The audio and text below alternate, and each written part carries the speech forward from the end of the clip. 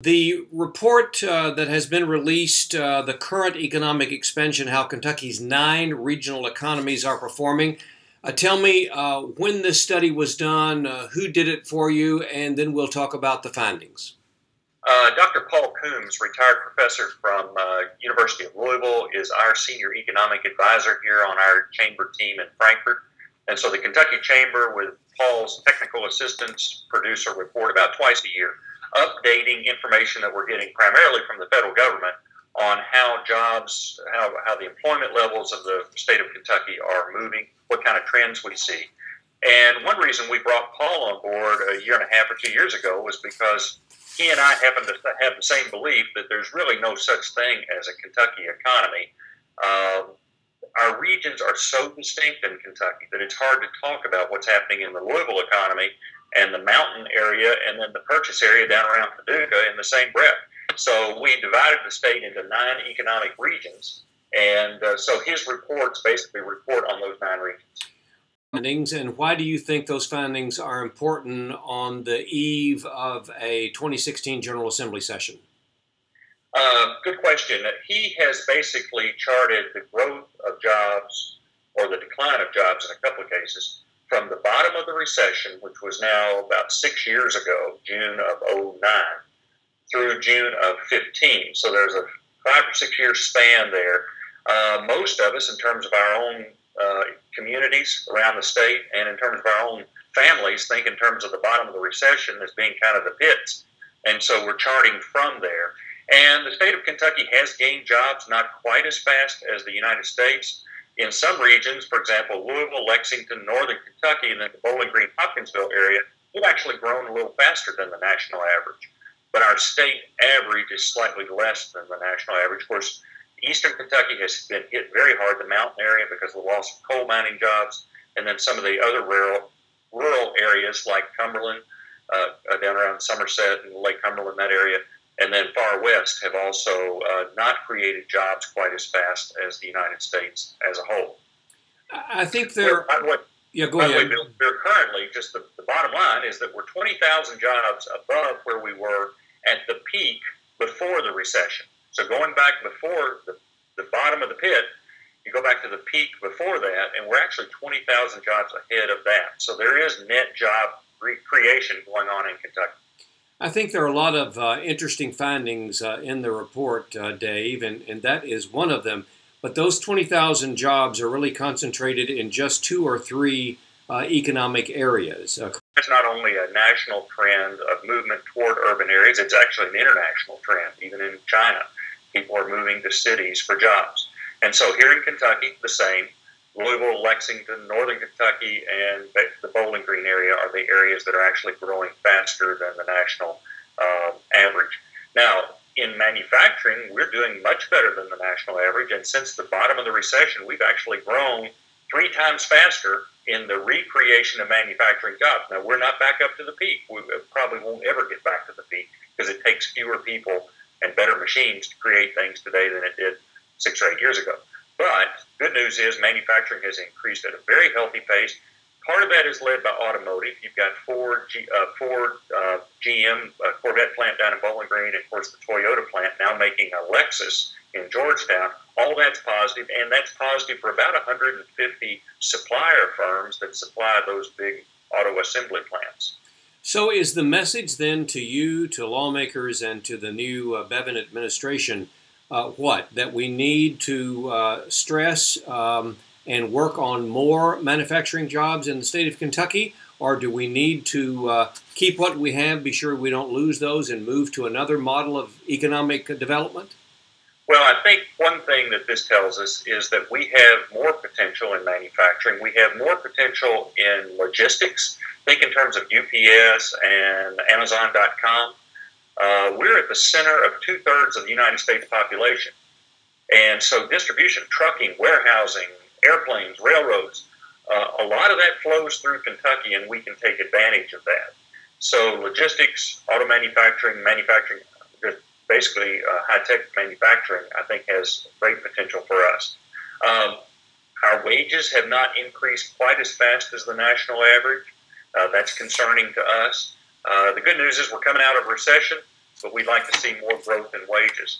I think, too, that you have to, in terms of what the implications are for the state and to the General Assembly, the most common theme across the business community right now, by far, is workforce issues. Companies having trouble finding not only workers, but especially workers with the right skills. And so we're talking with our educational institutions about how can we customize the workforce training needs, not only across the state, but in these regions. It's one thing to train people to do logistics jobs in Louisville because of UPS. It's another thing to retrain out-of-work coal miners in eastern Kentucky for jobs perhaps in that same region. So I think we have to customize our economic development planning. We have to emphasize workforce training, and we have to make sure the workforce training programs that we do have are producing the results we need for the economy that we have. Do you think the trend is going to be to continue to develop these urban areas, the larger cities, the economic regions that do well here? And what is that going to do? What is that going to leave eastern Kentucky, for example, or the rural areas of western Kentucky? Where does that leave them? Well, and I'm not a professional in this area, but I don't see an end to the trend of people moving more to urban areas for jobs. More jobs are service-based. More jobs are knowledge-based. That's where your universities are, etc. But I think we can be hopeful for Bowling Green. I mean, that economy there is as robust as any regional economy in the state.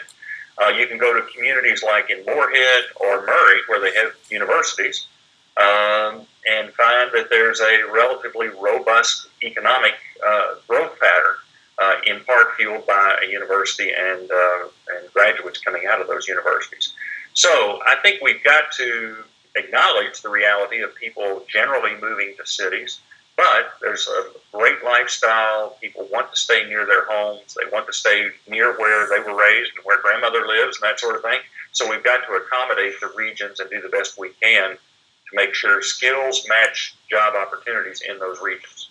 In the conference call, when you released this report at the end of the year with economist Coombs, he mentioned that we might ought to look at Tennessee and Indiana for some states who have done some things in the right way.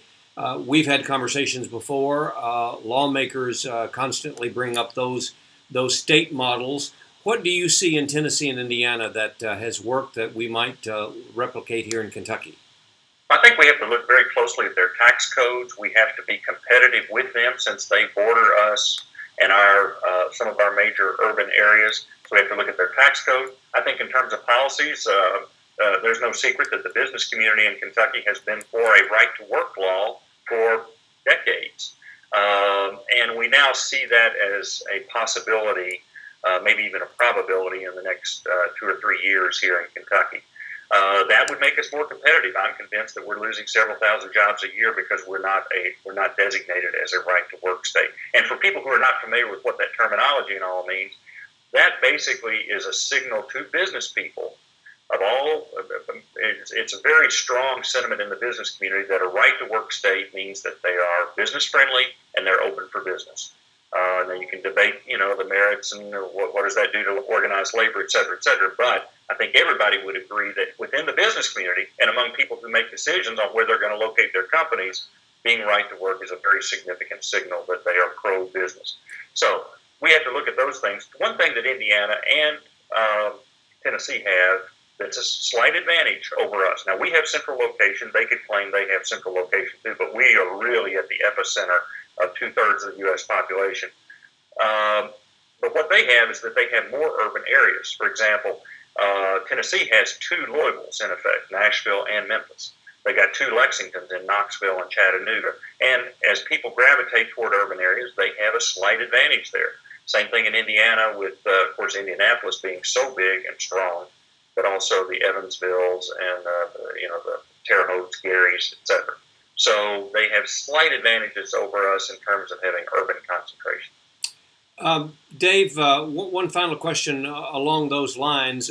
Would one of the counters to right to work that organized labor uses is right to work for lower wages, they respond. And then also, but at the same time, is the organized labor movement in Kentucky, just like it is across the nation, isn't that a shrinking pool of workers?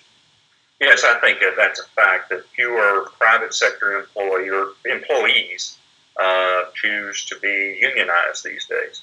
And both sides of the right to work argument use facts and figures that support their arguments. And so typically folks against right to work say, well, the right to work states in the South are paid less than non-right to work states in the North. That is generally true, but that's more of a Sun Belt versus Rust Belt issue. That's been since World War II, before World War II, back to the Civil War. Wages in the South were lower, but wages in the South are growing faster than wages in the North. And so the proponents of right to work, like myself, would point to that and say, hey, if we want our wages to grow faster, we ought to take on that designation and become a right to work state. One thing that Dr. Coons also pointed out in his study that I think should be concerning to us, and that is what I call the workforce participation rate, or I believe he calls technically the worker to population ratio. In other words, how many people within the workforce age group, which I think is like 21 to 65, what percentage of adults in that broad range of ages are actually working? And Kentucky is one of the lowest states. I think only West Virginia is lower. We're at about 54% of our adults actually working. The national average is about 4% higher than that. In some counties in our state, it's as low as 25. One community, it's 25% of the adults are actually in the labor force. So you can say, well, what are they doing? Are they sitting at home watching TV, or are they on benefits? Frankly, a lot of our folks are on government assistance. And I'm worried that in some parts of our state, it's become a cultural norm that people aspire to be on assistance, that's their career goal. They and their kids growing up under that influence want to get on disability or want to get on some other form of government assistance. That's not a healthy thing. When our economy is growing, jobs are needed, and we've got to have all hands on deck. Dave Adkisson, president of the Kentucky State Chamber of Commerce, we appreciate you being with us, and thanks for the information. Bill, thank you for your interest, and we'll have a great holiday weekend.